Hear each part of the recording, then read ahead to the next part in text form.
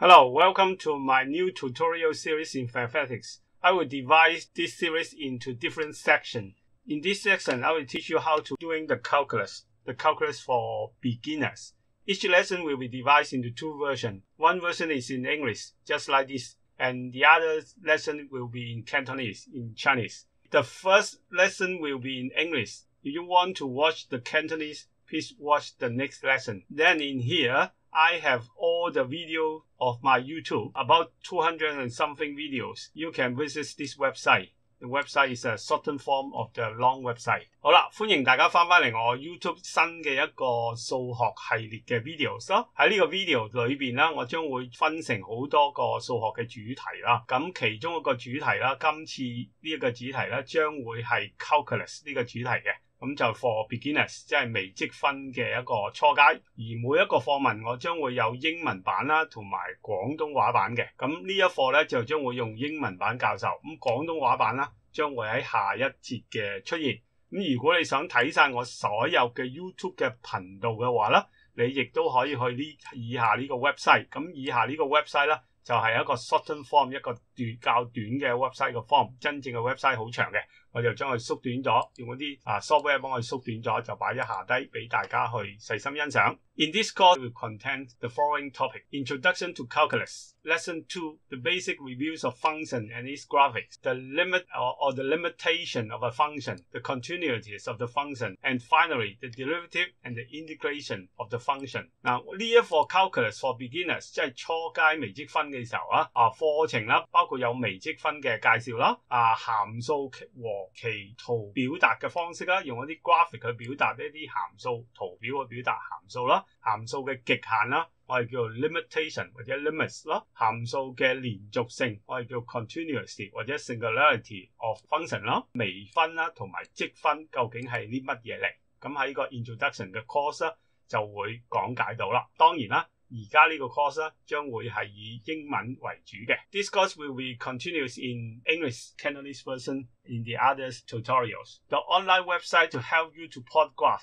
Sometimes you have a function and then you want to plot a graph. You can go use your pencil and a graph paper and plot the graph. Or you can use an online website. This online website can provide you some method that you can plot the graph much easier. So you can copy this website. I press Ctrl+C to copy this website, and then I go to a website. Okay. You can paste the link here, and then press Enter. After a while, you can see this website. For example, if you want to plot the graph like this, you want to plot the function y equal to x minus 2 squared plus 3. So you put the function in this spot. I walk back to the website. I put the function in this spot. Put a bracket here, x minus 2, and then by the powers of 2.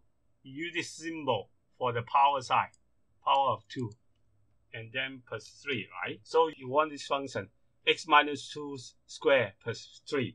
You put it in here. You can see it's x minus 2 squared plus 3. And then press Enter. When you press Enter, you can draw a graph. The graph is plot of this function. So you can use this website to plot a graph much easier. In Lesson 1, Introduction to Calculus, you may need to prepare the following things. A lot of blank paper that you can do the math in a piece of paper, rather than using the computer. Trust me, use a piece of paper and by your handwriting to do the mathematics, you will remember the mathematics and you will understand the mathematics more deeply than you are using a computer to do the mathematics for you. And you need some piece of graph paper. Sometimes you have to draw a graph to plot the graph of the function. Use the paper, the graph paper to draw the graph. Let's use the computers, do more things in the paper, and you get to memorize all the things more easier. Pens in at least 2 colors. You have a red pen, a blue pen, or a black pen, so you can plot the graph, different function in a piece of graph paper. You can see the difference, and also what we call the solution or the intersect point of the two graphs. And optionally, you have to get a cup of coffee in case you are very sleepy. Now I'm teaching you how to plot a graph of a function. Let's say if you got a function f of x equal to x plus 3. This is a function f of x equal to x plus 3. And then you use a piece of paper a ruler to draw something like this. And then you mark down this, the y-axis and the x-axis. The y is a function of x. Okay, and then you mark down the marking 1, 2, 3, 4. 1, 2, 3, 4. This one is 0. And this one is -1, -2, -3, and -4. -3 and -4.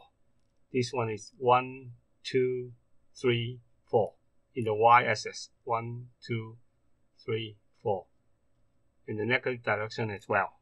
So we don't need the negative direction in this case. So I just give this marking, and then you draw a table. Draw a table like that.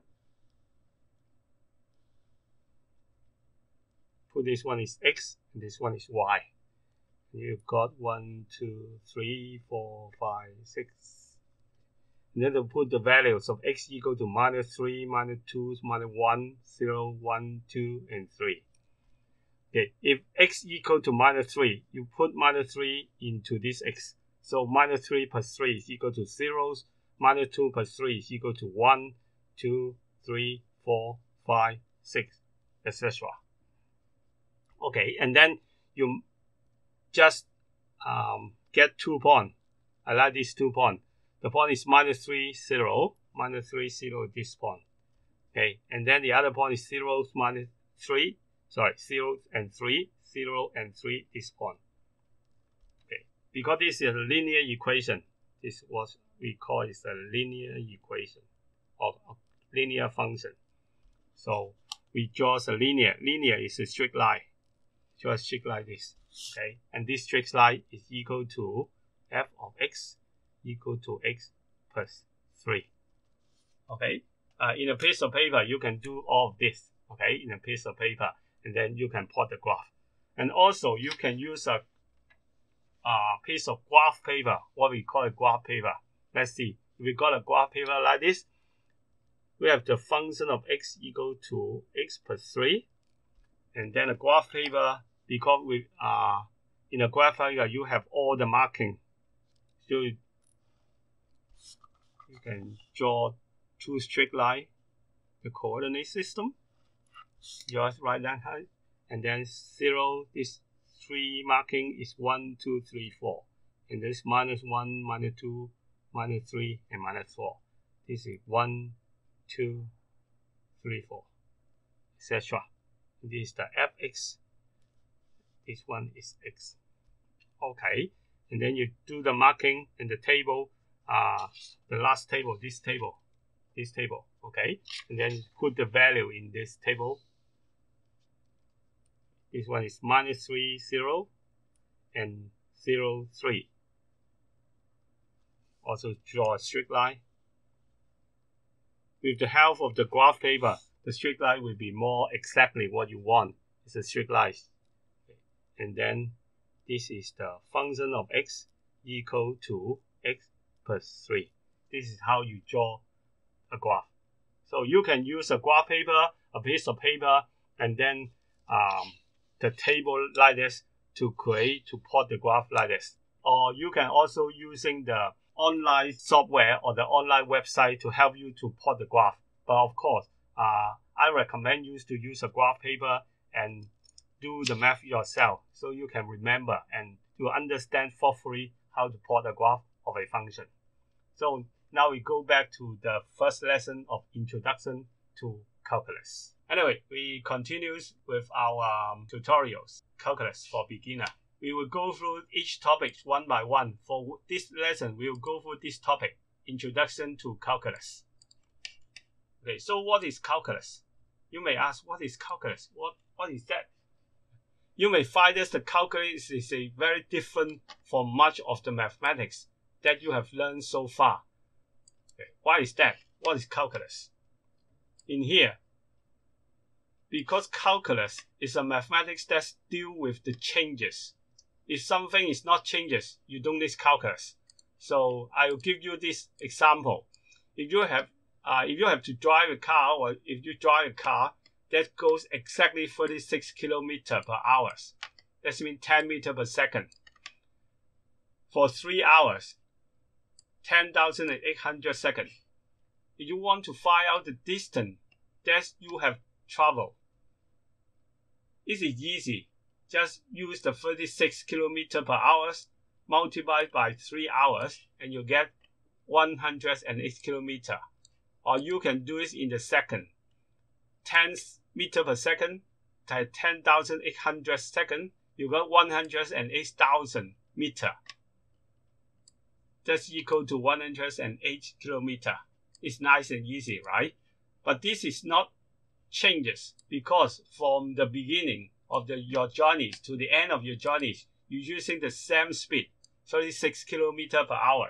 So it's nothing changed. So the above question is not calculus at all. Another example is that if you encounter a traffic jam after the first hour, that means in the first hour you travel 36 kilometers per hour, and after that encounter a traffic jam, then you are forced to drive slower, even slower than you go by bike. Now your speed is only 3 kilometers per hour for another hours.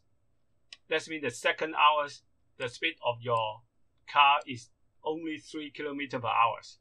After that, you drive at a speed of 72 kilometers per hour. That means from the end of the second hour to the beginning of the 3 hours, you drive at 72 kilometers per hour. So now, after 3 hours of driving, what is the distance, what is the displacement of your car or of your journeys? In this case, the speed of your car is changing from time to time. So you need calculus. If you want to answer the above question, the changing is happening in this question, you then need calculus. I'll give you another example of calculus. If you have a balloon, the volume of the balloon, the volume of the ball, assume that the shape of the balloon is nearly is similar to a speed. But of course, it's not true, right? You know that. Then we have the following equation for the volume in terms of R, where R is the radius of the ball, of the balloon. The volume equal to 4/3 pi r cube. If the balloon is shrinking with time go by, so what will be the changing of its radius with time go by? We will have to use the following derivative equation. It's very complicated, right? That is why you have to learn calculus to solve this kinds of problem. And in the calculus, there are many tools in the calculus. The most powerful tools of calculus are as follows. It's the limit of the function, derivative of the function, and the integration of the function. But of course, there are many other tools as well. But these three tools is very important in calculus. So you have to pay attention when you learn how to do the limit, how to do the derivative, and how to do the integration. So what is limit? Limits describe the characteristic of a function when the independent variable x of the function approach values. Derivative describing the changes of a function, and the integration give us the area underneath of a function. Usually it's a curve function. So after this introduction, you may realize that calculus can be very difficult. So please be patient. We will walk you through all of this in this series of tutorials. Thank you very much. Goodbye. Muchas gracias. Hasta luego. 再見。下一次將會係以中文、廣東話去讀俾大家聽嘅。